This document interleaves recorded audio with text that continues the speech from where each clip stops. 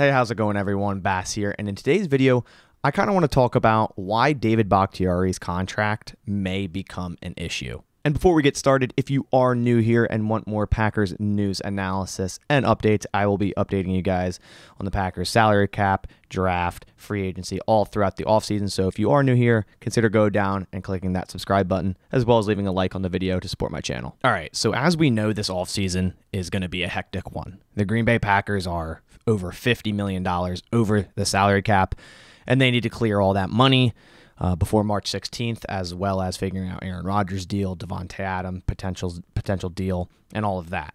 Now, in order to do that, they need to potentially restructure a handful of players, and basically what that means is pushing money out to the future, converting base salary and non-prorated bonus to prorated bonus, signing bonus, and just pushing it out in the future and saying, hey, we'll pay that later. Not in 2022, but later.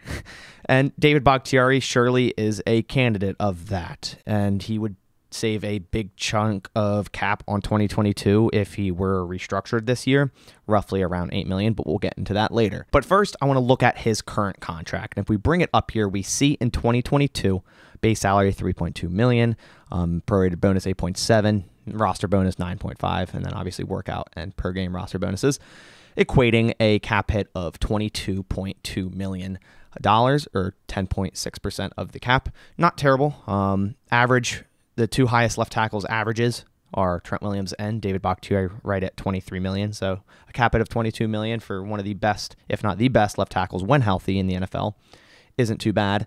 And I know a lot of people are saying, hey, we need to trade David Bakhtiari. His contract's ridiculous. He didn't play at all. He should have came back. He didn't. Yada, yada, yada. It doesn't make any sense. You cannot trade David Bakhtiari this year unless it was post June 1st, which would save $13.4 million, but $8.7 in dead money. But they have to be under the cap by March 16th. So that might include restructuring David Bakhtiari. Then it would make it really impossible to trade him this year. So it's kind of unrealistic. And the really only realistic in terms of pre-June 1st year to move on from David Bakhtiari as his contract sits right now, as you see here, is in 2024. You get cap savings of $21.5 million and incur $8.7 million in dead money. Now, if the Packers were to restructure David Bakhtiari, that changes up his cap hits quite a bit. As we see here in 2022, it's 22.2. In 2023, it's 26.2.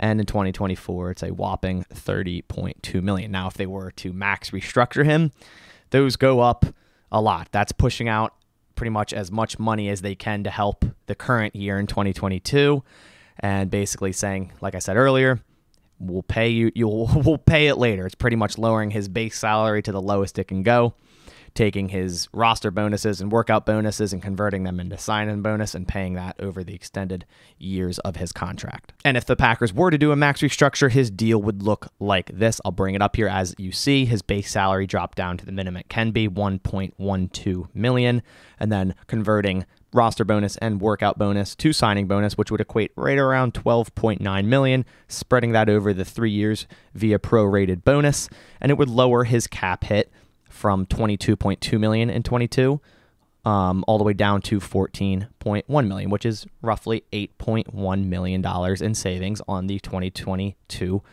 cap, which they're, like I said, $50 million over the cap. So, $8 million, that's a good chunk in the right direction. Now, obviously, that $8.1 million doesn't just disappear. A lot of people confuse restructures with pay cuts when that's not the case at all. It's actually better for the player to take a restructure because they get a chunk of their bonus right away. But basically, they're not paying him any more or any less. It's just kind of reworking the books a little bit to when you pay him. And that is in 2023 and 2024 in this case. In 2023, as you see, his cap hit jumps from the original 26.2 all the way up to that 30.5. And then in 2024, his cap hit jumps from that original 30.2 all the way up to 34.5, which in that year would be 13.5% of the total cap. Just ridiculous numbers for a 33-year-old left tackle in 2024. I mean, that's over $8 million higher than the next highest cap hit for a left tackle in the year 2024, which is Trent Williams. $8 million higher. Now, the Packers could still move on in 2024, but they 100% couldn't really move on in 2023 under this max restructure, meaning they would have to deal with that $30.5 million cap hit next year unless it was a post-June 1st trade or cut. And again, revert back to what I said last time. That's kind of unlikely considering, they might need to get under the cap again by next March 16th. And that cycle just continues and continues. So now I want to look at what they would save via cuts under a max restructure when his deal is max restructured. And I'll bring that up right now via transactions here.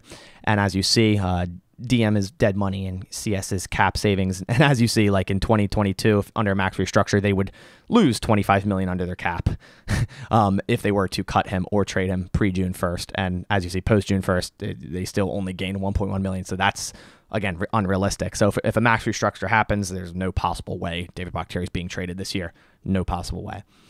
And in 2023, as you see, only 4.4 saved and incurring 26.1 dead.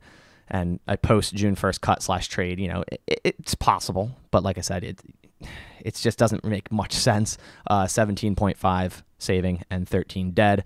Now, they can still move on in 2024 under a max restructure, of course, because it's the last year of his deal, saving $21.5 million and incurring $13 million in dead money. Now, that's about $4.3 million more in dead money than if they weren't to restructure David Bakhtiari's deal. And 2024 is not really the worry. Now, obviously, that $34 million cap hit is ridiculous, and I really doubt David Bakhtiari would be on the team under that at all. I mean, they would probably either extend him or, like I said, cut/trade him. The worry to me is in 2023, and that's hard to get around. If they extend Aaron Rodgers to a mega deal for the next at least 2 years, maybe extend Davante Adams to a mega deal for the next 4 years, Green Bay might be in another terrible cap situation again in 2023 with a left tackle cap hit of $30 million. But regardless, Green Bay has to move money around this year. They're $50 million over the cap.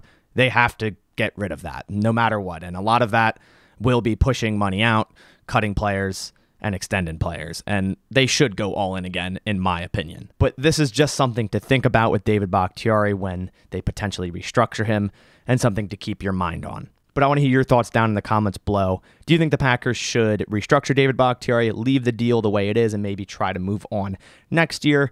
Or like I said, restructure him, go all in again, and try for another Super Bowl and worry about it later? Leave your thoughts down in the comments below. But that about do it for today's video. I'll catch you on the next one. As always, go Pack Go.